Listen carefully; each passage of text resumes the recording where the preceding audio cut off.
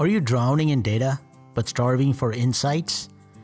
Engineers at this insurance company walked their CEO, Mona, through a highly secure data center, telling her that the data stored in here is 18 times more than what the Library of Congress holds. Yet, Mona is frustrated. Her direct reports tell her that they're not able to extract much information from this data to make day-to-day strategic decisions. All this expense to store and manage data seems useless. Digital companies of the future will be competing on a number of fronts: technology, business model, business strategy, capabilities, people, products, and data. Companies are collecting data by the truckload, and the rate of data growth is exponential. But we have a problem. Few companies are exploiting it for business value. Suddenly, companies are finding that their traditional way of doing business is not working. New technology startups are smashing existing business models and stealing customers away. Today, customers are demanding more and can get upset if you don't meet their expectations. They are comparing your company to the Amazons and Apples of the world. Traditional stability is collapsing, replaced by speed and agility. The hard fact of life is that sometimes companies will not be able to change. What happened to Blockbuster and Borders? What will happen to yours? Things look good now, but how about the future?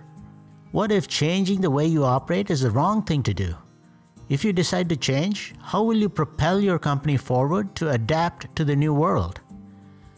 You report to Mona, and insurance has been a laggard on catching up with technology. You think you should use AI or artificial intelligence and machine learning to understand your customers' buying patterns better and offer them the right suggestions at the right time. AI machine learning will use the data to apply its models and algorithms, which in turn will generate great insights which you can use to make great business decisions.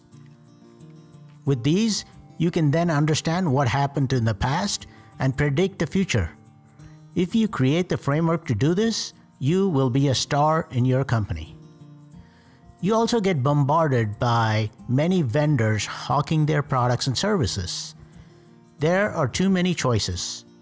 Who can be your ideal partner in this journey? What should they bring to the table? It's also confusing. So you decide to bring in one of the big consulting firms to help you figure out a strategy. Over a half a dozen consultants spend 6 weeks at your company working in a makeshift conference room. When you had the chance to peek in, you see that it looks like your teenager's room. Stuff strewn all over the floor, whiteboards filled with notes, drawings, arrows and boxes and circles of priority, and a whole bunch of stuff. You figure they must be working hard. In the final week, there's a share out of their findings. You and your colleagues assemble in a big conference room, curious to hear the results. The slideshow is excruciating to sit through. Some are even getting bored. Most are checking their phones. What? You just spent millions of dollars and nobody's listening? But in spite of the drudgery, the bottom line seems to be this. The consultants find that your company is losing and will be lagging far behind your competition pretty soon. The only way to leap forward is to transform the organization.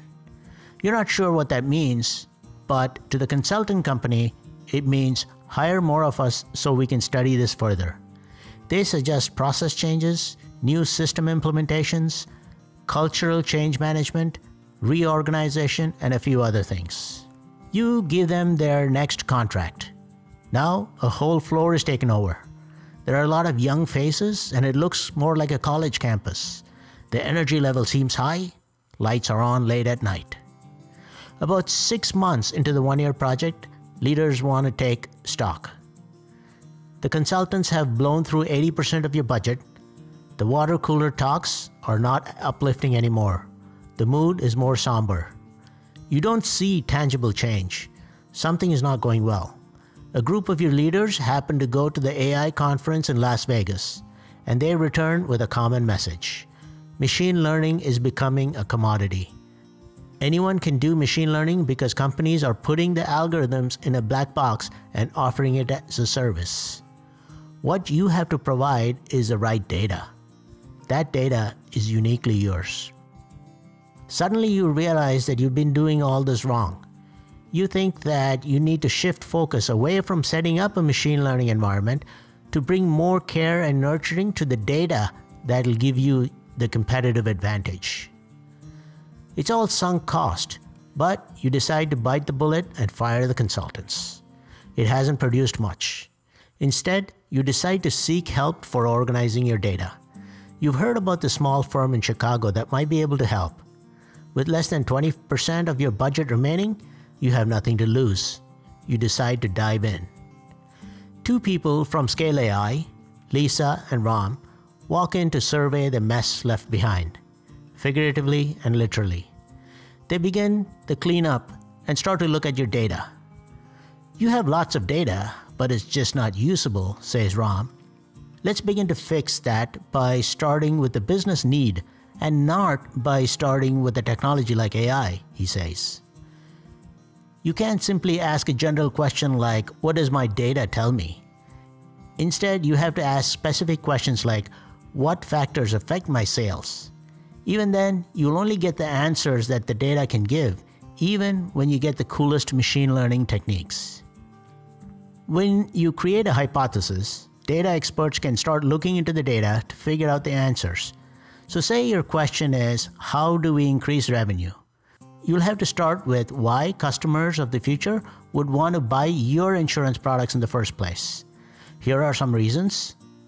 Maybe you offer high-quality products backed by a strong financial position. Your products might integrate well with each other to offer total coverage for the customer. Your prices are not necessarily cheapest, but they offer great value. You have a great brand, and your service is unbeatable. And you offer an ecosystem of partnerships with other companies for added customer value, like discounts on hotels and car rentals.